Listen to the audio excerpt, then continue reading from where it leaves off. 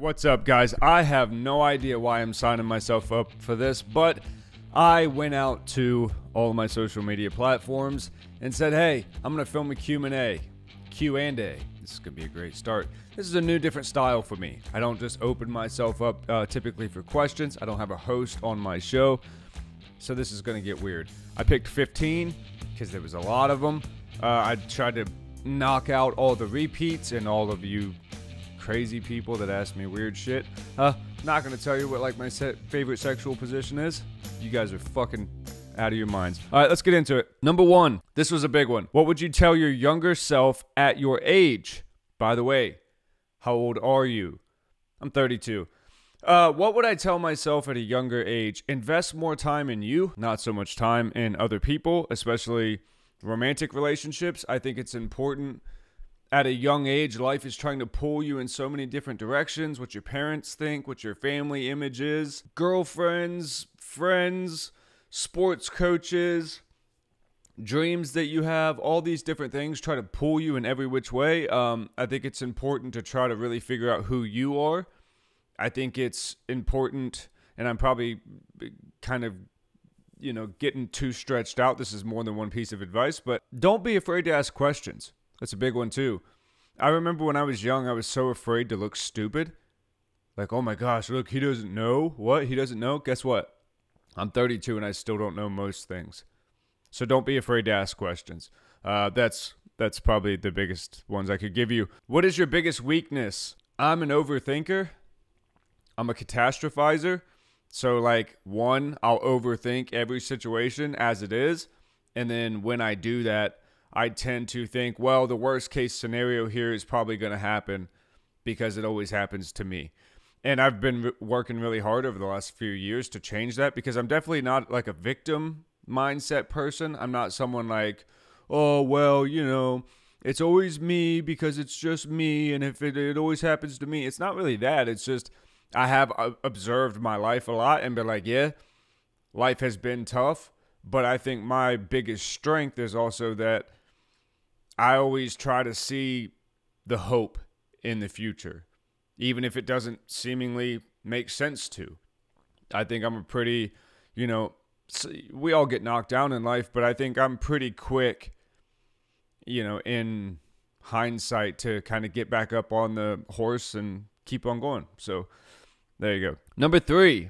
The best advice I've ever been given. The best advice I've ever been given is probably just to be still when things are going chaotic or things are going poorly or, whatever. I just wrote this thing out on Facebook the other day and, it was late at night. I had just gotten off work and I was kind of doing a mind dump of like the last 7 months. And one thing that my dad always used to tell me was like, when you're emotional, when you feel like you want to do all these things, you probably need to do nothing.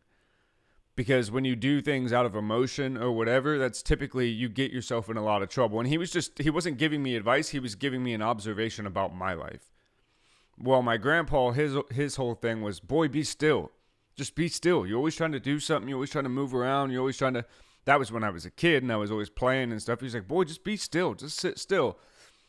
And the most consistent lesson I think that I've been the universe has tried to feed me is Cam, be still. I'm going to find this. So I'll just read it to you. The past 7 months have been the absolute hardest of my life. There's no denying that. I saw dreams come to reality only to watch them fade back to black.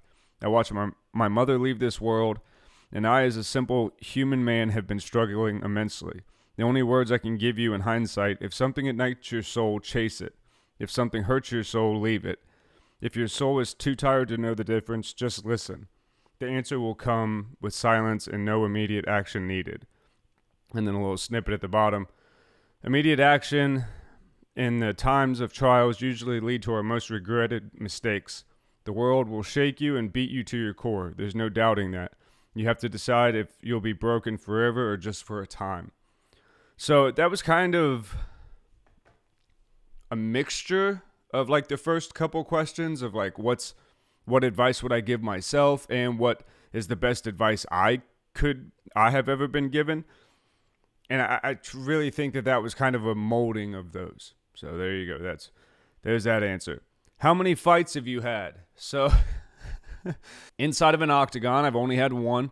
I was an amateur fighter for a short amount of time, and I took one fight and just realized that while I love training, while I love martial arts, while I love all that, I do not enjoy that feeling of having an impending date come up where someone's going to try to kick the shit out of me, right? Or me try to hurt them. That's just not who I am as a person. I don't like hurting other people, and I don't like that. Remember, when you're going through a fight camp or something, like, you have to remember of when you were a kid in school and you were going to have to fight. You knew at 3:20, so you were sitting there all day long going, God damn it, like, I got to go fight after school. Or same feeling if you never got in fights in school. If you knew that you had fucked up that day and you got in trouble and mom was going to tell your dad, you're just waiting on dad to get home, or you knew she was going to call him, and when you saw him that weekend, like, you knew your ass was grass, that impending feeling of like, fuck, man, that's just not something I want to walk around with for months at a time while I prepare for a fight. And the focus you have to have of I'm the best, no one can beat me, to stay in that mindset for so long is just, I don't think it's very healthy. Plus, it's a tough sport. A lot of people don't make the kind of money it takes to withstand a lifestyle, and for me, it's not worth getting punched in my face, just being honest. How many fights did I have in school, though? I think like 2. I didn't fight that much as a kid. I fought more in hockey, honestly. Or like on the streets with my buddies, like not fighting, but like you get into it, shut up, fuck you, blah, blah, blah, and you kind of get into it. We always did that. Plus, I wrestled my whole life. So I always had an outlet for aggression, you know, and maybe it was because I wrestled and stuff. Nobody ever really tried to fight me. Not that I remember. I had one kid and I fought him twice. Beat him both times. So favorite book. I think currently I think it's called The Creative Act by Rick Rubin, or The Creative Way by Rick Rubin. I think that is currently my favorite book. I'll stick with that. Favorite movie right now. Ooh, the new Roadhouse with Conor McGregor and Jake Gyllenhaal is really good. Me and my daughter have been crushing just watching Venom with Tom Hardy like crazy lately. It's a good one. I always used to answer that the movie Rudy was my favorite. It's still one of my favorites, but I don't think I'd still claim that Rudy is my absolute favorite. Favorite movie of all time across the board, I think, is Big Daddy. I think that's a safe answer. Favorite TV show, not a hard one here. Big Bang Theory. I love Big Bang Theory. How do you handle negative comments? That's a tough one because, you know, we're human. Obviously, my Joe Rogan answer for you would be don't read the comments and fuck them and don't worry about it. If you put something out there, you're expecting feedback, right? So is all feedback going to be good? No.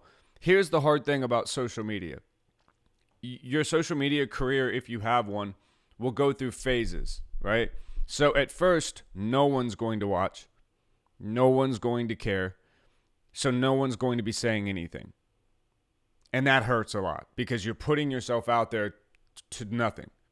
Then there will be this new stage that comes in where like your friends and family will watch.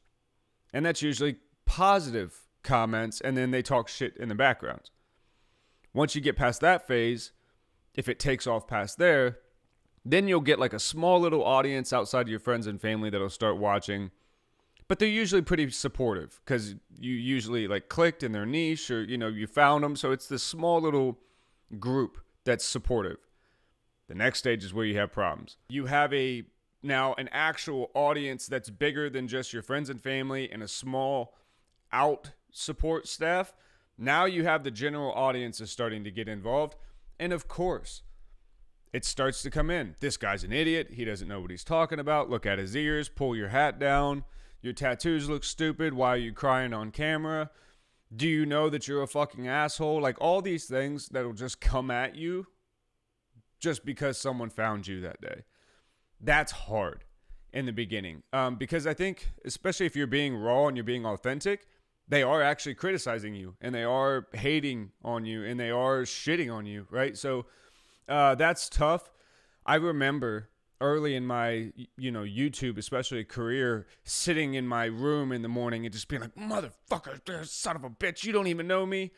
And like, that's how I would start my mornings, is responding to these crazy comments. And then I was getting all these anxiety attacks, and like, I was just all up in my head all the time about who am I? Why don't people like me? And it was like, people don't not like you. You're reading YouTube comments. So then I just kind of realized, like, that is always going to be there. If you engage in this, then that's always going to be there. You're not going to get away from it. There's nothing you can do to make it stop outside of like block insane things, insane accounts that just keep trolling. You can always block it. But you have to just understand that when you get online, you're opening yourself up to that. And, the time that you invest in it is just not worth it. How did I become famous? I'm not famous.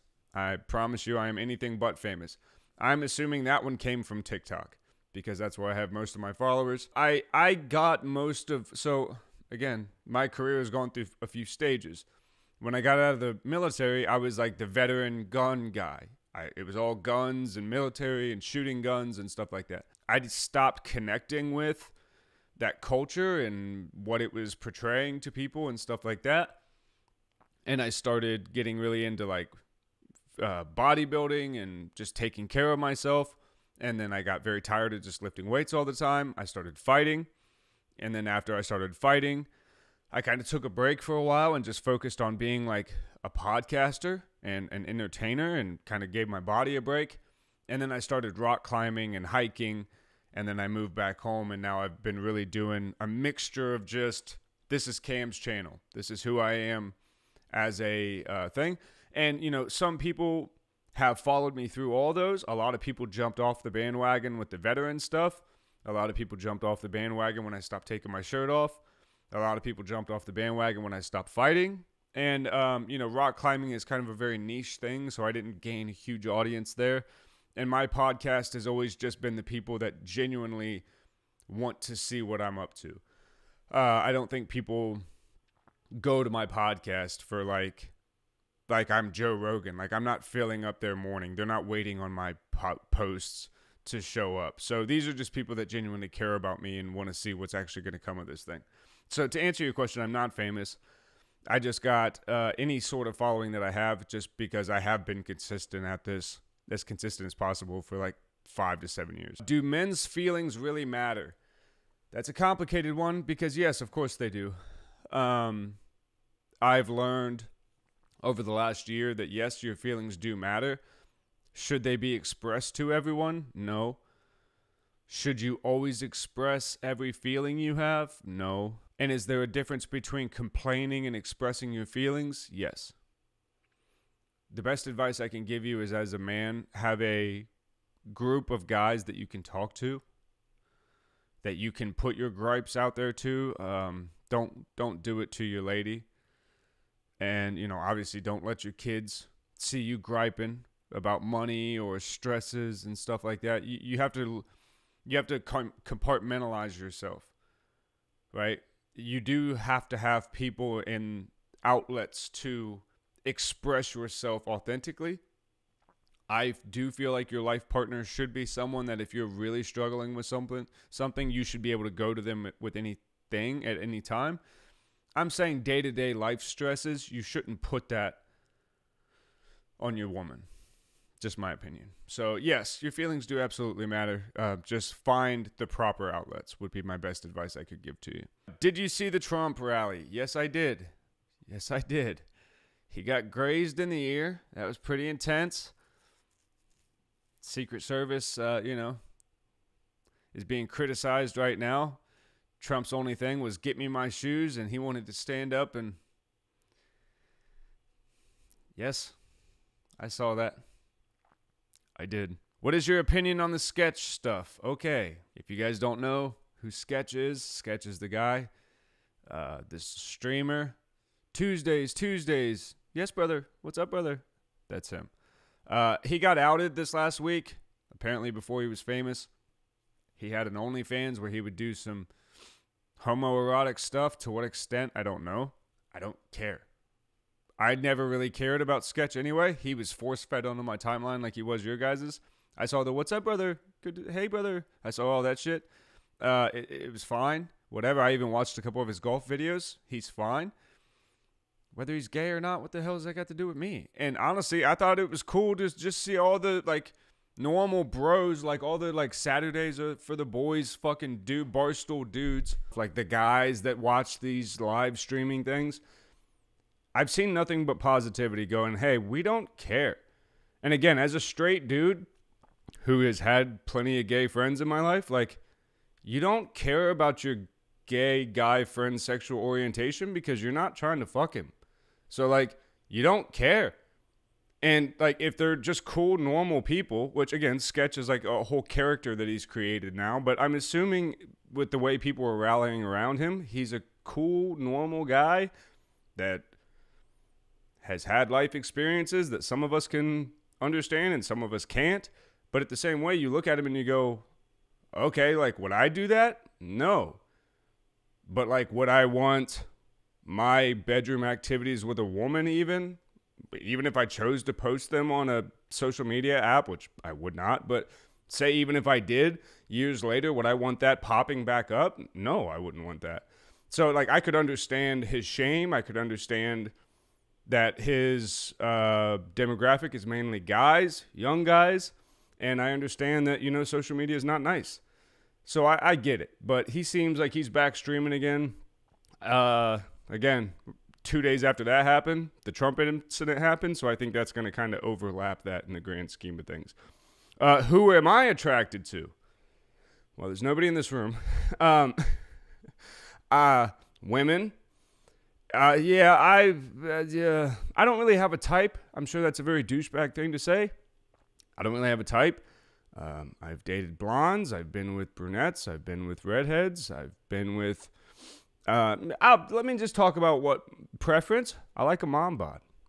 I like a normal looking gal. The eyes are always what catch me.